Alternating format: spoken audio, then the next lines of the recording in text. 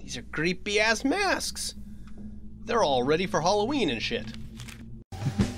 Hey, the amazing Rando! Watch Rando the Great construct sets with his very mind!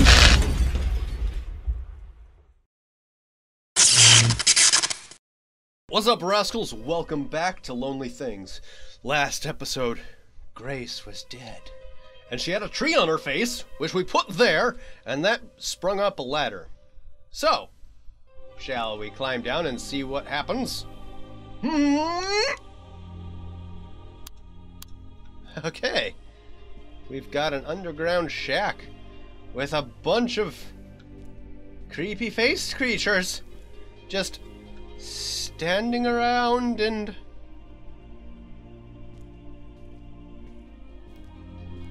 Yay! Alrighty. Hello! Avon calling! Whoa! Hi there! This isn't the place for you. Okay! Ooh. I had this dream a long time ago. Okay. I was playing the piano. That one right over there. It was an old song I'd played 100 times before, so it shouldn't have been any trouble, but I missed every note.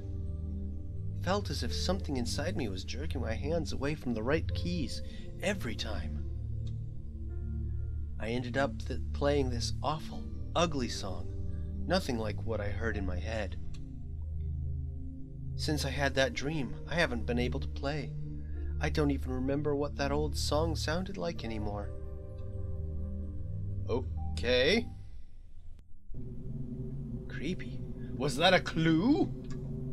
A dreamy clue? Oh, great. I am in prison. Huzzah. A vent! Vent friend! Are you there? Oh dear. It looks like you've gone and gotten yourself trapped now. And here I am, stuck between these walls. What a pair we are. Yeah. Of course, you know about my situation. You were kind enough to stop by before. It would be nice to have a talk now, regardless. I was knocked out. Then there was this man. A man with a wood face. It was all brown and wrinkly, and his eyes were a piercing, beautiful shade of blue. What? Never mind. Yes, the manager, Terrence. It must be hard for Lauren to be with a man like him. Lauren? His wife. She's really a very nice woman. Didn't you meet her before? I think that's the receptionist at the beginning of the game. It might not be a perfect situation, but that's love. It's better than shuffling around alone. I suppose. It's good to meet someone who understands that. You need people to rely on. For example, I found this key in my travels. Oh! Is it a key to where I need to get out? I think I can slip it through the gap. Hold on. Ooh, it is. I better go now. The wind is starting to fade a little. Good luck. Okay. I am getting the fuck out of here. Hello? Ooh, what's in here? Anything good? Do I need weapons or some shit? I can't even check to see if that door's locked. What's in here? Hello? What is that? Ooh. So they were wearing masks? These are creepy-ass masks. They're all ready for Halloween and shit. This infection, or whatever it is, that has been killing the rest of them isn't killing me. Lauren said it won't, but it has definitely done something. I don't even recognize myself anymore. Just a thing in the mirror. I realize that Jane can't actually see Lauren. I don't know why that is, but she was standing right next to me, and Jane just looked at me like I'd lost my mind when I turned to speak to her. Jane's the one that I can't get my mind off. She's only arrived here by accident. It's about all I can manage just to keep track of the days. I used the keypad on the basement door in case I forget, which I often do. Today is 7318. I gave up on actually trying to keep them from getting up into the ground floor. I don't know how they do it, but they just show up, like nothing happened. I locked them up. I've even dismembered a few. Doesn't make any difference. We just keep sinking. I know it isn't really Lauren, and none of it felt right, even from the start. I suppose I'm just not a particularly good man. Well, I mean, you kinda threw me in a cage and were a bit of a dick, but don't be so hard on yourself, man. Shit happens, you know? It's not always pleasant, but that's life, and sometimes you just gotta roll with the punches and press on. What's down here? Whoa. Look. Missing some handles. So it's locked. But that's fine. I don't want to be down there. I want to go back up here. So, an elevator shaft, maba? Unlock. So the code. Yes. I think it was that. And we submit. Open says me. All right, cool. Not an elevator, but just a big security door. Where? Oh. Is that where we're at? Hello. Oh. Hello? Who are you? Wait. Is that Jane? What happened to your face, child? Hey, how can I help you? I was attacked, and you look like a Zambo. You okay? You seem a little out of it. I'd like to leave. Aren't you the one that lost your car or something? We're miles away from anywhere. Fuck it, I'll walk. I need the exercise. Let me hike. Maybe you should just focus on relaxing or something, you know? I mean, I know how you feel. When I got dumped here, I couldn't stand it. But I didn't have any money, so I had nowhere to go, and Terrence gave me a job. Now, I'm not in such a rush to get wherever thought I was going. There's something wrong with this hotel. You know that, right? But besides your face, it's all splotchy and black and red, and your eyes are still yellow and glowy and shit, but oh, there's something wrong with just about every place in the world. At least we fit in here. Well, gee, fuck, I never thought about it that way. Cool. I'll just chill. Listen, can you do me a little favor? I left a tape in my room. I meant to bring it down with me so I could listen while I'm mopping. Could you grab it for me? All right. Thanks. Right on. So I guess that's the next part of the mission. Cool. We're gonna go in and get her a cassette tape and what's that gonna do for us besides get in good with Jane? But it would be good to be good with everybody here, even though I guess there's a plague going on. Also, hang on. Curiosity compels. Because you remember, there was that lock box on his shelf with a code? What if it's the same code from down the thingy? 70... Boom. Hello! A note.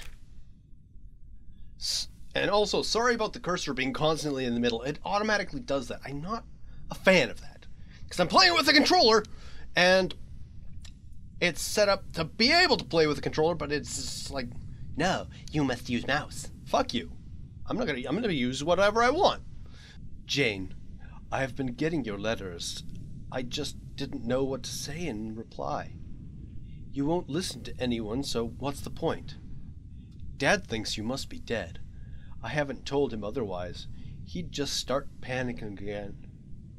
This way, at least, he has an answer. If you really do have a job at a hotel, I suggest you stay there. We both know if you go to the city, you'll just end up getting in trouble again. If you don't need to keep writing. Everyone's fine. Sarah. Oh, I gave Sarah a deep voice. I thought it was a guy that had written back to her. Okay, fine, fuck it. Sarah can have a deep voice. Well, I don't know her. She might have one of those deep, like, Eastern European voices. Don't assume shit. Anyway, that's an interesting side quest story thing. Alright, on to the real mission, which is to get a cassette tape, which is an antiquated piece of technology used to listen to music for all of you to know and love. And oh, look at that. Yeah. What do we got? Let's just snoop around a little bit more. Hello. Read it. Hey, me again. I don't know if you're getting these. Not much has changed since I wrote the last time.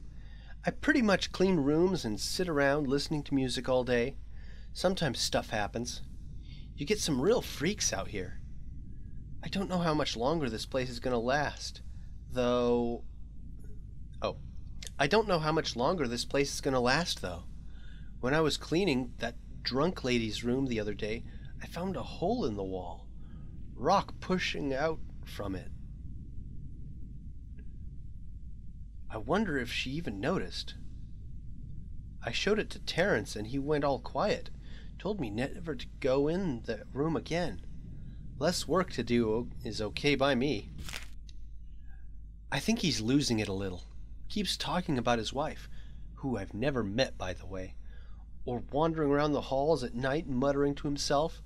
I wonder what he thinks I'm doing. I guess it's been 3 months now since that piece of shit left me here. Terrence gave me a good deal, so I don't have to pay for anything. So another few weeks and I'll have enough to move to the city. Haven't figured out what I'll do when I get there. I'm actually starting to kind of like this place. Don't ask me why. I'll write back again soon. Maybe write back this time? How's Dad? Jane. Well, we already know the answer to that one. Oh, so close you up. Be not suspicious. And, oh, fuck. Joe! You're trespassing! What are you doing in here, you betch? I thought I saw you come in here. Creeping around in people's rooms when they aren't there. That's a little suspicious, pal. Look who's fucking talking! Trying to call me out on shit, you're doing the same damn thing, you hypocrite! You dingledy-dong. You festering, pus-faced so-and-so. I hope my face isn't that bad. Jane asked me to get her something. Also, it's really none of your business. I want to say both of those things. Jane? So you moved on to Jane now, huh? Yeah, that's right. Me and her are best friends. We're gonna go out in the backyard and kiss under a tree. What? Did you want something? Whatever, I don't care anyway. I've got a new woman in my life now. Good for you, 'cause I don't care. Can't say who it is. Might get me into trouble. Yeah, 'cause you're a creepy fucker who doesn't know his boundaries. That's your problem. She's a real special lady, though, that's for sure. So I want to get her a gift to show her my feelings. You should help to make up for what you did to me with Grace. I didn't do squat. You're the one who's like creepy stalker 12-year-old crush on her. Didn't even do anything right. You just sat there and looked at her funny. Gave her the creeps, I bet. Gave me the creeps. What am I? Anyway, of course. Really? Maybe I was wrong about you. Yeah, 'cause I'm a nice guy. I actually go out and No, I don't. Here's the deal. There's a flower salesman staying in room 10. I want to give my new special lady some flowers. The guy tried to rip me off when I asked to buy some. Crazy prices. So I want to go grab some from his room. The staff already have it out for me. The staff already have it in for me. They'll kick me out if I get caught. But you seem to be buddies with Jane now. Meet me in the bar when you have the time. Or when you have them. Alright. And you go puff in an evil smoky puff. Okay. Everyone moves by poofing. Are they flatulent? I don't know. So, I guess the next thing we go do is find room 10 and try and get flowers for Joe. In his creepy, stalkerish fashion. That's going to be it for this episode. I hope you guys are liking this. If you do, let me know by giving that like button a bop. Leave some comments down below. And if you're new to my channel, take a look at some of the other videos that I've done. And I'll see you guys in the next video.